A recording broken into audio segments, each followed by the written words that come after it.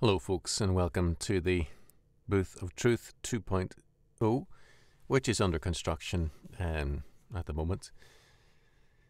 I have to reposition the camera and lights and the basic ventilation and so on. You can't see it. All you can see is this grey screen, which, God willing, will become a green screen. Hooray! Yes, yes. You're welcome. Okay, so where are we? We're in the book Revolt Against Maturity, the Biblical Psychology of Man, and we're in chapter 22 on regeneration, a crucial chapter, of course. So let's hit the record and go. 22. Regeneration. In some form, every civilization and religion is concerned with rebirth. It sees as a major necessity the need to start afresh, to break the bondage to some aspect of the past,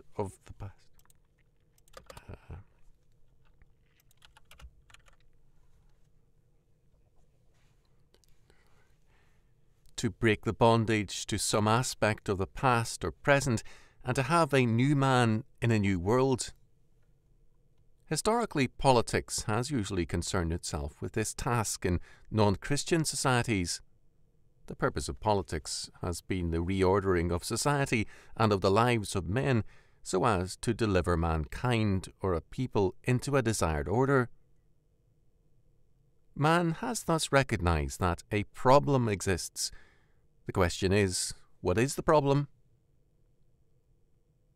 According to the dictionary, a problem is a question proposed for a solution, anything that is required to be done, something different.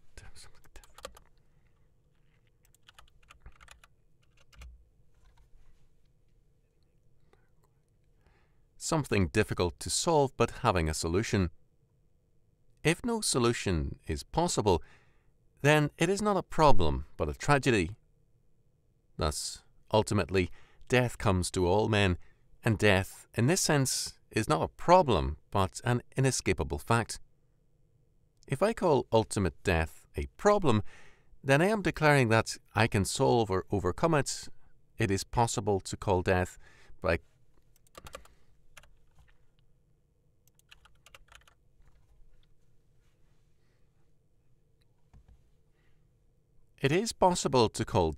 cancer a problem to be solved, but to say that death itself can be a subject of problem-solving is to break with biblical faith. Death as a problem was Christ's problem, and his atoning death and resurrection provided the solution for his elect. It is presumption for man to regard ultimate death as his problem. What a man considers to be a problem is thus revealing of the man. Our problems are also assertions of competence. If a man says that his wife is a problem, he is assuming that he can change her. If he says she is a burden, he is admitting the reality of the situation. Much marital friction results when husbands and wives regard each other as problems to be solved. It is typical of humanism to regard the environment, the world around us and the people in it, as the problem. Its answer is to remake the world and man in order to start afresh with a clean world. Most votes are cast and most politicians are elected on this premise. Force or coercion must be brought to bear by law on man and the world in order to abolish the evil around us. There's a difference between saying that this total environment of men and things is evil, which is humanism, and saying that because men are sinners, there are thieves, murderers, and dishonest men abroad who will do us harm, and often have done so. The humanistic premise is that evil is outside. It is in the environment, and in men only as products of the environment. The Christian knows himself to be a sinner saved by grace. All men have a common burden, sin and guilt. This is a problem Christ solved, not man, and the answer is in Christ's atoning grace. The need is seen by both as rebirth, but because the humanist sees it as his problem to solve, it becomes his duty to remake man. This necessitates playing God over men by governing, controlling, predestinating, and remaking them. It requires political and religious tyranny in order to accomplish its purpose. As Dostoevsky said of his Grand Inquisitor in the Brothers Karamazov, he claimed, "It is a merit for himself and his church that at last they have vanquished freedom and have done so to make men happy." Moreover, since the humanists claim to be able to solve man's problem means denying that God is a problem solver, it means also denying any sensitivity to God's claims on the part of man. On the other hand, a total sensitivity to man's claims must be asserted. Insensitivity to God and to moral absolutes is coupled to a total sensitivity to man without God. Rebirth, or starting afresh, thus means starting without God, or dying to God in order to be alive to man. To be born again means some kind of break with the past. In Oriental thought, the burden of karma, the consequences or effects of past acts, are inescapable and must be worked out through remuneration. Metamorphosis.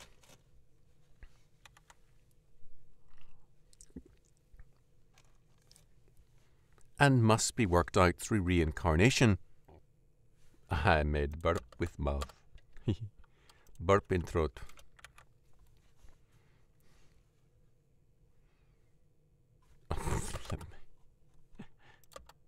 Oh, little croak there, like a little froggy frog.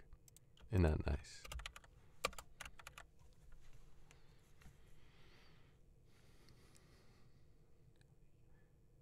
They are worked out, however, by man, who gradually atones for his past and escapes from the burden of history into nirvana. The burden is history and the problem is salvation. Man can save himself, but history is a hopeless matter. As a result, Oriental thought has retreated from social problems into acquiescence with respect to history. Western humanism is seemingly activistic with respect to social problems, but this is its hangover from Christianity. If the environment is man's problem and man can save himself by remaking the environment of things and men, how can man escape activism with respect to social problems? Clearly, humanism, under the influence of Christendom, is concerned with social problems. However, lacking moral absolutes, its concern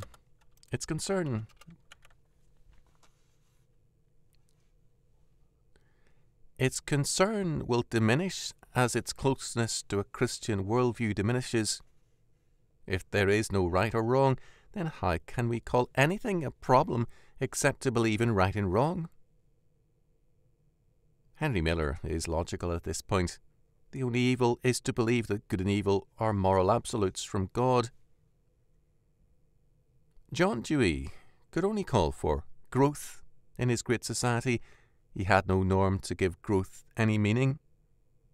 Gunther Stent has described the growing inner decay in the sciences because of the absence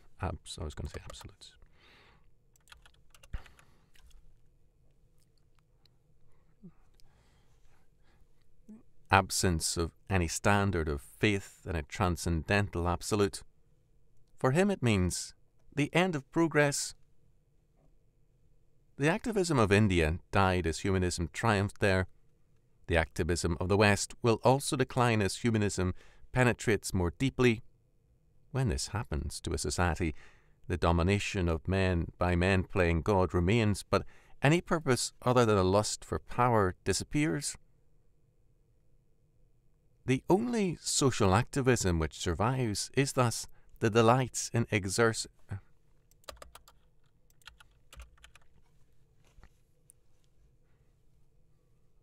the delights in exercising totalitarian powers.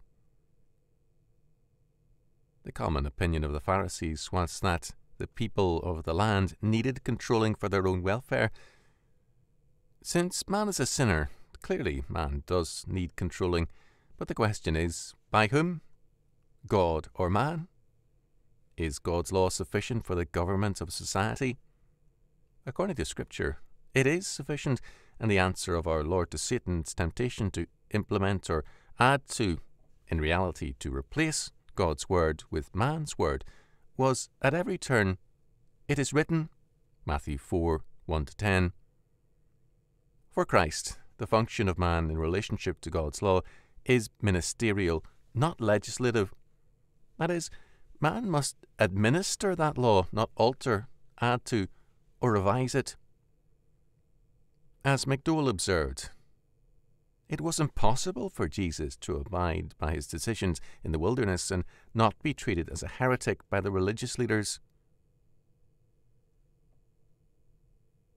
When Jesus said to Nicodemus, "Except a man be born again, he cannot see the kingdom of God," Nicodemus answered, "How can a man be born when he is old? Can he enter the second time into his mother's womb and be born?" John 3, 3-4. Nicodemus understood what had been said. His problem was that he could not believe it possible for a man to be regenerated and to be changed without, in effect, losing all his lifetime of experience and re-entering his mother's womb. As Hart commented, "How can a man be born again?" Nicodemus is at least not stupid. He expects us to grant the obvious physical impossibility. In that case, Christ is speaking figuratively and should explain the figure. The stress of the question is on how. If the stress were on can, it would mean a contradiction of Christ, namely that man cannot wipe out from his mental life all established habits of thought, all expressions of the past with its controlling presuppositions, any more than his physical organism can become a baby again. End quote. Nicodemus felt that it was impossible for a man to be reborn spiritually and mentally unless he were reborn physically, unless, in effect, his existing life were wiped out. In modern terminology, a radical brainwashing as yet unknown to man would be required. Nicodemus was not opposing the idea of rebirth, but rather our Lord's version of it. For him, the control of man and society by an elite group of men provided the realistic, if slow, means of remaking man.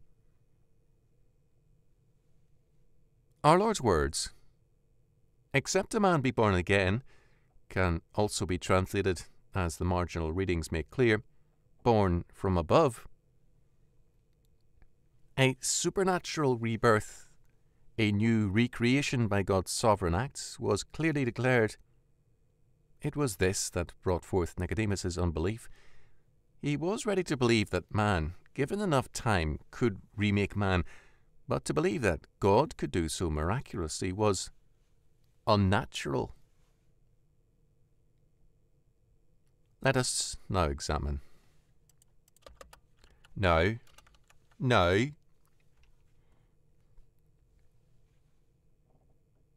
Let us examine now the like comment of a theologian in the Church of England. According to Davies, ideas proverbially die hard. Indeed, in a sense, it may be said that, I'm going to just try something new and improved. Oh yeah, I love this. Wow. Yeah, that's nice. Whoosh, that's nice.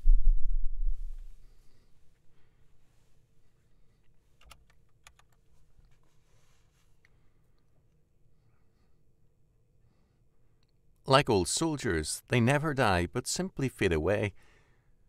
Ideas seem to bear a charmed life. They apparently are invulnerable against all attack, especially the attack of evidence. They finally fade away only when the attacks upon them exhaust themselves. One idea in particular, which is reluctant even to fade away, is the peculiarly capitalist Protestant idea of a self-contained individualism, that men exist as separate, isolated individuals, that the individual is a microcosmos in himself. This idea is the roots, or one of the roots, from which has grown the theory of national sovereignty, which implies that a nation is self-existent. This same idea, which translates itself into politics as national sovereignty, is expressed in religion and theology as a doctrine of individual atonement. Christ died not for humanity as a unity, but for the world as a sum total of individuals. Christ died for men as separate beings. End quote. Not surprisingly, Davies looked to a one-world socialistic order to remake man.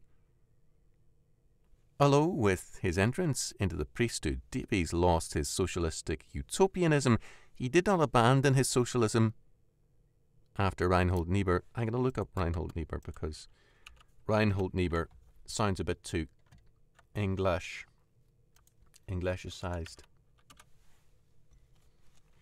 Reinhold Niebuhr. Reinhold. Let's see, German. Reinhold Niebuhr. Neighbors. Everybody needs good neighbors. With a little understand. Niebuhr. Reinhold Niebuhr. Reinhold Niebuhr. Reinhold Niebuhr. Niebuhr. Reinhold Buhr. Reinhold Niebuhr. Oh, I love it. Lovely. Very nice. Reinhold Niebuhr. Buhr. Buhr. Buhr. After Reinhold Niebuhr, Davies had gained a socialistic realism. He recognized that we solve our existing problems at the cost of creating new and still more difficult problems. In other words, man does not solve the problem, he merely changes its form. Well and good. Davies saw the human scene clearly up to a point. Indeed, he wrote that, quote, "All the gains and the progress of modern Europe have resulted in increasing the scale and depth of the problem. Something wrong there. It reveals the most terrible of all moral contradictions. It shows how even the good of which human nature is undoubtedly capable seems to end in evil." End quote. The need, according to Davies, is for a radical solution, and his answer seemed to be genuinely orthodox, as he wrote, quote, "The one fundamental remedy for man's plight is that human nature shall be radically recreated, refashioned, so that society will be able henceforth to act not out of the centre of self-will, but from a new centre transcending all the separated, isolated egoisms of individuals. As we have now seen, all action which arises from self-will, however good it may be in intention, is inevitably self-defeating. There is within it a principle of corruption. Therefore, if human action is to be continuously good, uninterruptedly progressive, free of the dialectic of self-frustration, it must proceed from a new source, a new will in which all men can participate. There is no other cure for the disease of a corrupted human nature. As we have also reason, that is quite an involved, seen reason to believe. Oh, that's a good bit. As we have also seen reason to believe, this is exactly a remedy which lies beyond the capacity of human nature. Man cannot start from anything but his self-will, whether in the form of naked individualism or disguised as group interest." End quote. It would be possible to spend much time analysing the undercurrent of heresies in this statement, but for the present, let us grant Davies his desire for regeneration. He then asserted that, quote, To abolish egoism as a source of behaviour, to act out of the supreme, all-embracing will of God, means that every individual must become a new human being." End quote. Davies meant every last individual bar none, not a simple majority or a strong minority. Here, very clearly, is a non-biblical idea. Moreover, Davies admitted that it is impossible in any generation, and he raised the question, what possible relevance can the Christian hope of a redeemed world have in our actual social situation? Davies held that, quote, "The radical reshaping of human society is not the work of Christians in isolation, exercising a merely personal influence in corporate activities." End quote. The kingdom of God is eschatological and not of this world. What is of this world is the united social order Davies envisions, quote, "in which individuals only find rights in social relationships." End quote. But both law and the privileges man enjoys under law are God's gifts to man. If quote-unquote rights are socially derived, then the social order is the de facto God of man. For Davies, again, after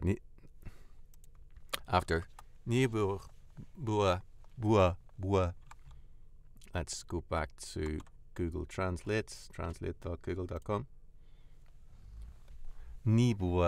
After Nibua,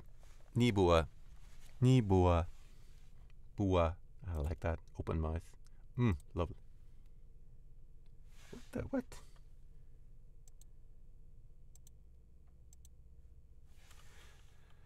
Nibua.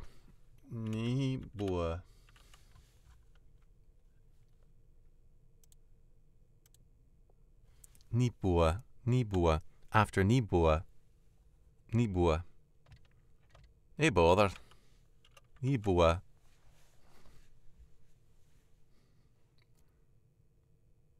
For Davies, again after Nibua, the doctrine of creation is a quote-unquote myth. His God is also essentially a limiting concept, or at best a limited being, not the omnipotent and sovereign Lord. As a naive believer, Davies gave assent to more than he allowed. I'm not quite sure what that means. Not quite sure what this means. I said omnipotence instead of omnipotent. Oh.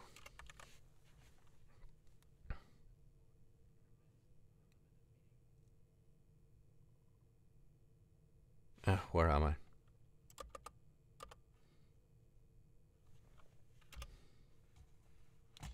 Alright, we got some kind of rogue element here. Alright.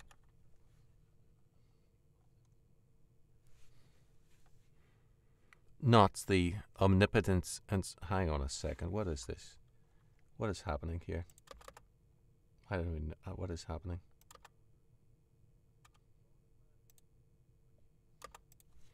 Davy Crockett. Not the omnipotence and sovereign Lord. As a naive believer, Davies gave assent to more than he allowed for in his intellectual framework, as his credo gives evidence. He saw the needs for rebirth, but for Davies, it was not Christ working in the hearts of men which changed society and which offered hope, but a social rearrangement of society. His social rearrangement, moreover, carried no mark of God's law.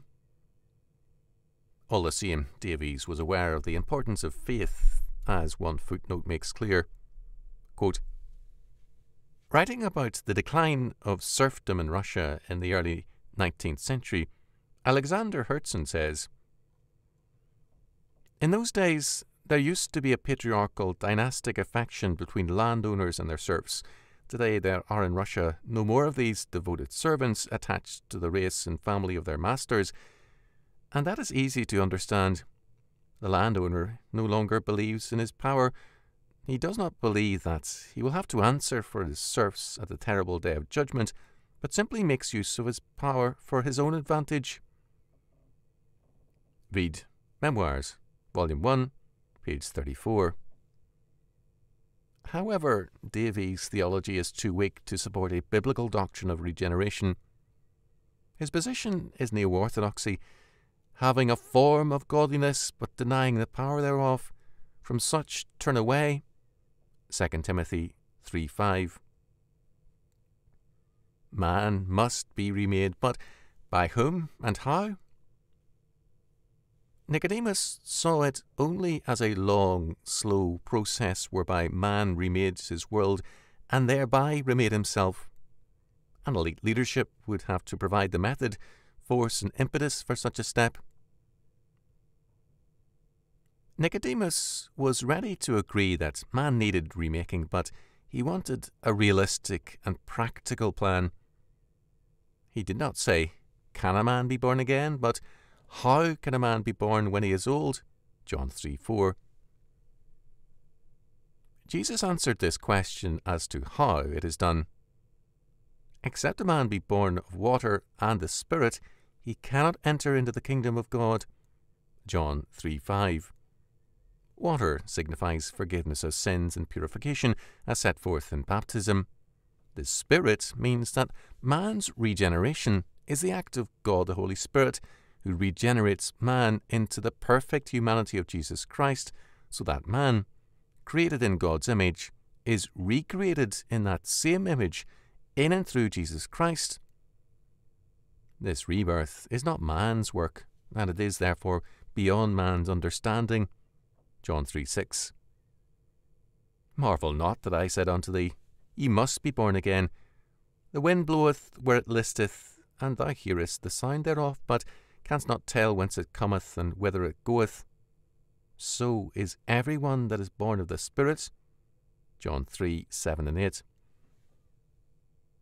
Hart's comment here is very good. Quote, "The obviously strange experience, ideals and hopes of a man born of the Spirit may to the natural man be foolishness, but the facts exist all the same." The facts exists. Los hechos existen.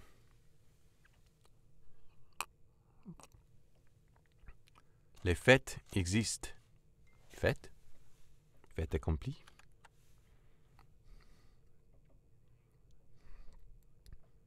But the facts exist all the same.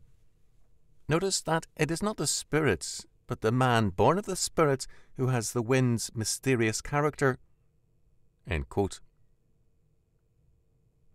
The actions of the believer are to the ungodly incomprehensible, because history is for him an entirely naturalistic and totally immanent process. He cannot imagine a force or power beyond history governing man and history. Everyone that is born of the Spirit has this characteristic. Since he is born again from above, his motive power is from above. And the more he grows in sanctification, the more his motive power manifests itself in him. The reaction of Nicodemus was, "How can such things be?" John 3:9. Like Davies, Nicodemus in his day was a religious leader, a master of Israel. John 3:10. By profession he believed in God and upheld God's order.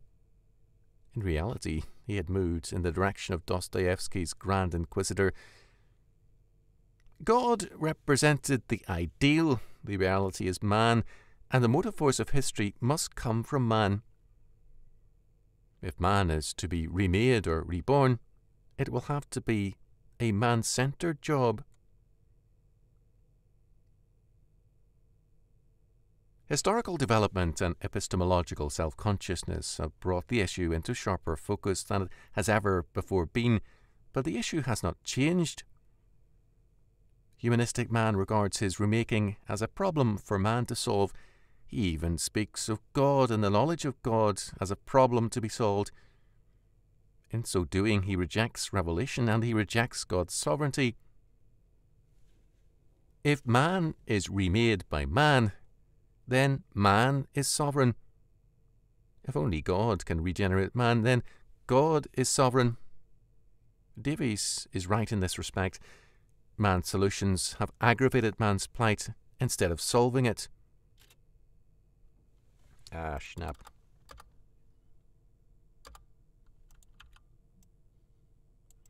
Okay, the lights have gone out. Sorry about that. Didn't pay the bills. The lights have gone out. Chuckle, chuckle, chuckle. Alright, thanks for tuning in. Thanks for listening. The Power Hour in the Booth of Truth 2.0000000. Okay, if you want to... Thanks for tuning in. That was an awesome longer chapter like that. For what that information is worth, I don't know. Yeah, like that. Hope you enjoyed it too. Enjoy, is that the right word to use? Yeah, it's always good to have you with me. And that was a book, as usual, by R.J. Rushdoony. The book is entitled Revolt Against Maturity, The Biblical Psychology of Man. 23 minutes, 18 seconds long. Yeah, it's been awesome to have you with me. If you want to support the work, like, share, comment. Thank you for those that have been liking and sharing and commenting. It's so great. It's super. Yeah, it's just awesome to have this set up here a little bit better than before. It is really a tremendous blessing, I tell you what. Thank you to those that are making it possible. If you want to help me do more better work, I'm doing more better work, hopefully. You can go to nathanteacher.com/donations and make a little donation. So God bless you and hope to see you soon.